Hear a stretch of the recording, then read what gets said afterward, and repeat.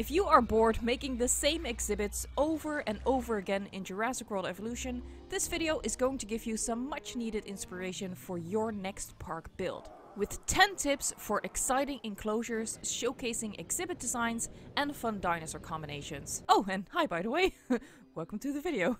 Aside from getting some new trees and a couple of rocks, making exhibits hasn't changed much in the past 2 years since launch. Even if you are using mods, your number of options per park are still just as limited. So we gotta get creative. And I think we, as a community overall, have proven that we are pretty creative in getting the most out of this game. Here are 10 exhibit ideas that I've either come up with myself or that I've seen in the community and really deserve a spotlight because I know not everybody knows about these tips and tricks. If you have your own ideas to share as well, please do so in the comments, because we could all use as much inspiration as we can get. Today's comment shoutout goes to Chris. So glad my video inspired you to want to get back into the game. I hope you have a lot of fun building, and I also hope that this video does the same for a lot of other people. Now let's just go through these 10 tips so you can start building. If at any point during this video you think to yourself, okay, alright, this chick has got some ideas, hit the subscribe, ring the bell, cause I got more of where this came from. My first tip is to just place a hotel in the middle of an exhibit. While being properly enclosed, of course. We wouldn't want the dinosaurs to eat our guests. Yet. In the Jurassic World era, you can simply outline the hotel and the path leading up to it with a light steel fence. You can also forego the path and instead have a monorail station by the hotel entrance and really let your overnight guest get dropped in and be surrounded by dinosaurs. This is nothing new. I've been doing this for a while, but not as often as I should, because when you think about it, if you stay in a hotel on an island with dinosaurs, this is what you want. This is the hotel room view you want. For the Jurassic Park era though, things get even better. I thought of this while making a list of things for this video, and then I tried it out and I just sat on the hotel balcony with capture mode for 5 minutes simply watching the view. I had hoped that the big hitbox around the JP Hotel would prohibit the dinosaurs from getting through, but they are unfortunately unfazed by the hitbox. Thankfully, we have the lights in the Jurassic Park era, which don't obstruct the view or stand in the way of immersion and actually look really nice at night. I love this so much. It's so simple that people have probably been doing this for a while and I'm just slow on the uptake, but I haven't seen anybody do this, so I had to share it. Because I was kinda done with the JP era for a bit, you know, after playing it almost non-stop since December, but now, man. Sadly though, my second exhibit tip is for the Jurassic World era. So, until Frontier makes mixed eras official in a much needed update, we're still torn between the two eras. We're still faced with Sophie's choice every time we start a new park. One of the most requested parks on my channel is an abandoned park or an overrun research facility. While it's cool to do a full proper park like that, you can also scale that down to an exhibit. What I've done here is build a beautiful main street inside an enclosure with a gyrosphere tour coming through. This way, the exhibit kind of looks like a universal ride. It has a show element to it. And at night, with all of the lights, it looks especially great. I've built this on penna, so I'd have shale to cover the track with. This helps blend it with the path and make it look less natural. But if you're on a different island, I think sand would work pretty well too. You can get the path really close to the tour track, so the terrain is not going to be too distracting. By placing food and water on opposite sides of the exhibit, you really force the dinosaurs to constantly move back and forth through the exhibit, increasing the odds of a cool dinosaur encounter for your guests. Or, you know, for the one person who truly matters. Yourself. You could tone this idea way down and just place a couple of buildings in an exhibit.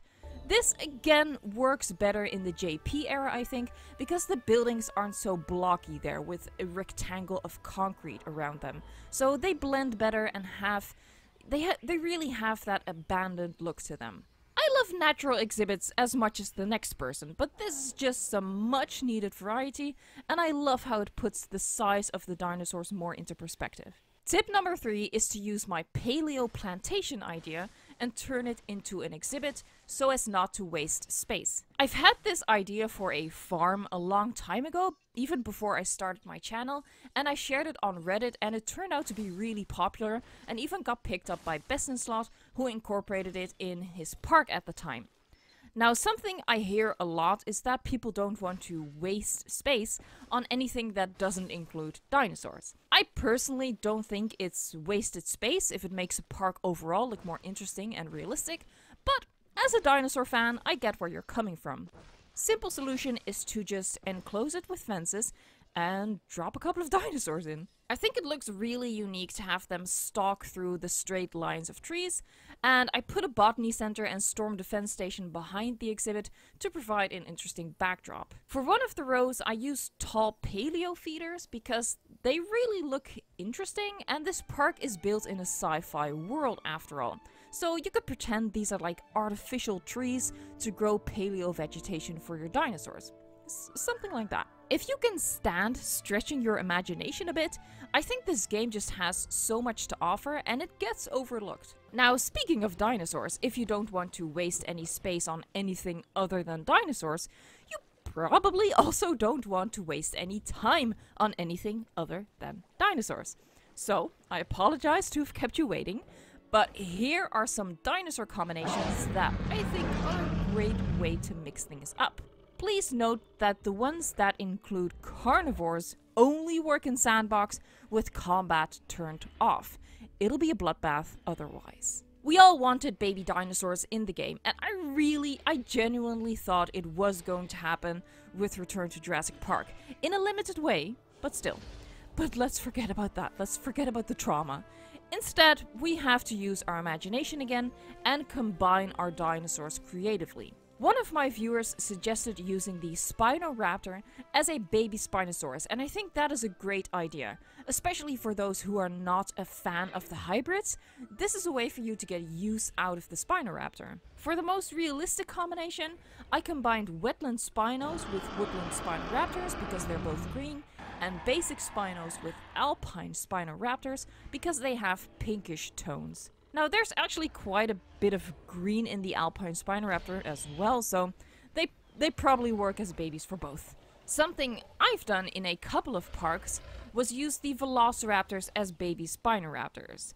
This will undoubtedly upset the purists and the aforementioned non-fans of the hybrids, but I like it, and I thought maybe some other poor unfortunate soul would like it as well. You can pretend that the sail grows in as the animal matures. The Alpine Spinoraptor and the 2001 female Velociraptor match each other really nicely in color. The Velociraptors do get spooked, but you can play pretend that they are reaching an age when they are supposed to leave the nest and live on their own, and the parental instincts of the Spinoraptors are waning. I just like coming up with stories behind things, the park overall, and the dinosaurs, forgive me. More realistic is to use the Torosaurus as a juvenile Triceratops. At one point, scientific consensus was that the Toro was just a juvie trike, but I'm pretty sure they've backpedaled on that one, and it's now accepted as its own species again. Still, as someone who rarely uses the Torosaurus, but uses the Triceratops all the time since RTJP, this is a good way to get some miles out of the Toro. Tip number 5. Is it though? It has to be. Let's just go with it. Tip number 5. While we've gained some great attractions since launch, it's all kind of the same. Whether you're in a truck, a car, or a hamster ball, the view is all gonna be the same. I think using the monorail as an attraction actually provides something different, because you're giving your guests an elevated view. For me, the trick to making this convincing is to not use the monorail as transportation as well within the same park.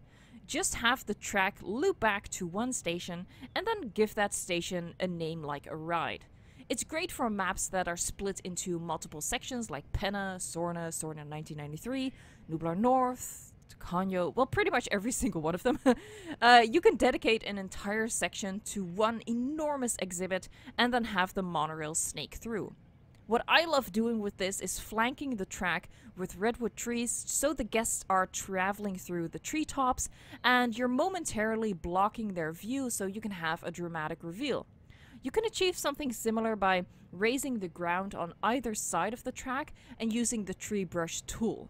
By elevating the ground, the trees reach higher. And you should really play with terrain elevation throughout the entire exhibit to create different perspectives. You all know one thing I love doing with the monorails is use the tracks to create a roof-like structure. I've used this as monorail malls, but again, people want to use every inch of their maps for dinosaurs, and you can marry the two. It's a happy marriage, I tell you.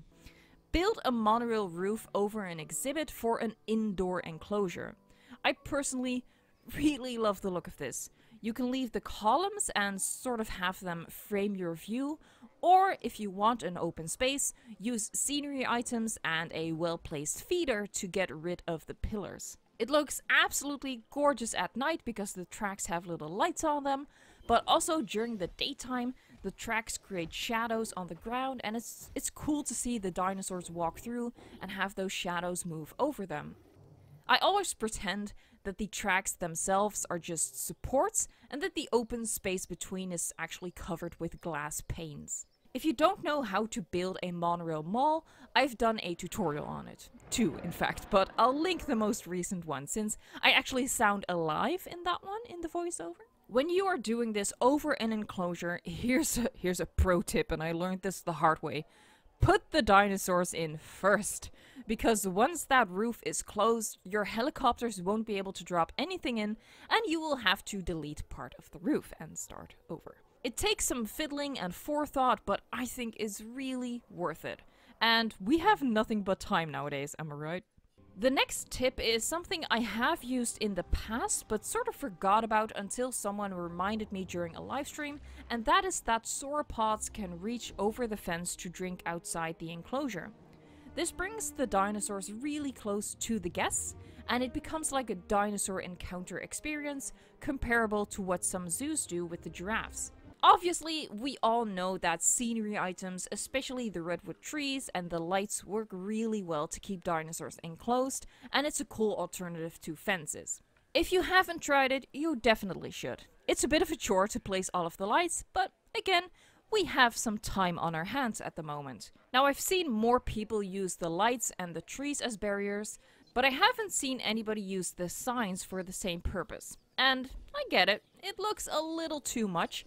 And to be perfectly frank, when I came up with this, I misremembered and thought one of the sides of the signs was blank concrete, but alas. Still though, for a bit of variation, I think it looks cool. Especially for like a gentle giants sort of enclosure. You can pretend that guests are allowed to reach their hand out in between the concrete pieces and reach out to the dinosaurs. And maybe the emblem is some sort of food pellet dispenser so they can feed the dinosaurs, that sort of thing. I placed them really close together here, but you could space them out more.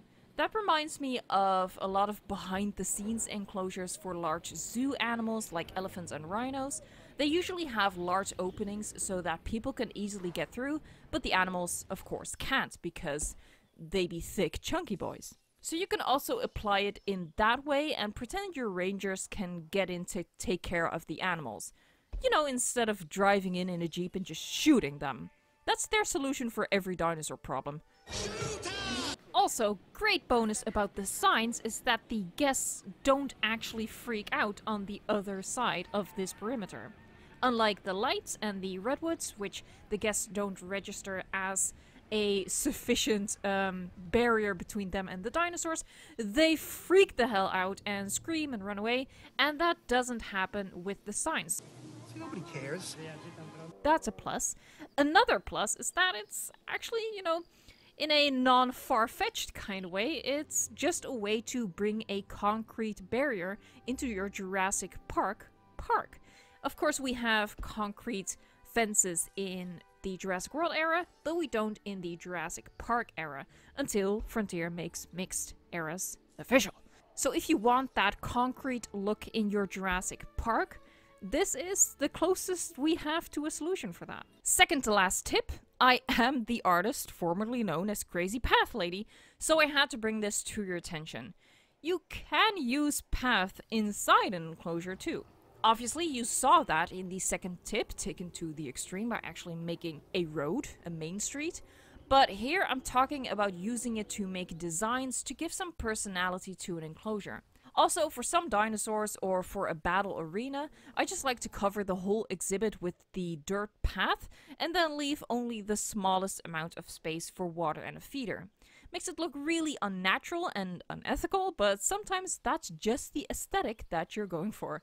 Final tip for a unique exhibit is a bonus biome. You may have seen my video on how to create 10 different biomes in Jurassic World Evolution. Well, here is number 11, which I kind of forgot to include, namely tundra. A combination of the rock and sand texture for me evokes the look of permafrost. Unless you use mods, you don't have snow in the game, and we're on tropical island, so I guess that makes sense. But we're looking for variety here, and this is that. The smallest of the redwood trees are stand-ins for pine trees, which is something I do for other biomes as well. If you haven't seen that video on 10 biomes, the link is in the corner right now. If I didn't forget, go check that out if you are still thirsty for more exhibit inspiration. But before you go, please leave a like on this video and let me know in the comments if you will be implementing these enclosure ideas. For more tips, tricks, tutorials, and tours for my everlasting obsession, Jurassic World Evolution, subscribe to the channel. I'm hoping I can help you build parks and you can help me build this channel. It's a relationship. It's based on mutual respect. Thank you so much for watching, and until next time, enjoy the game.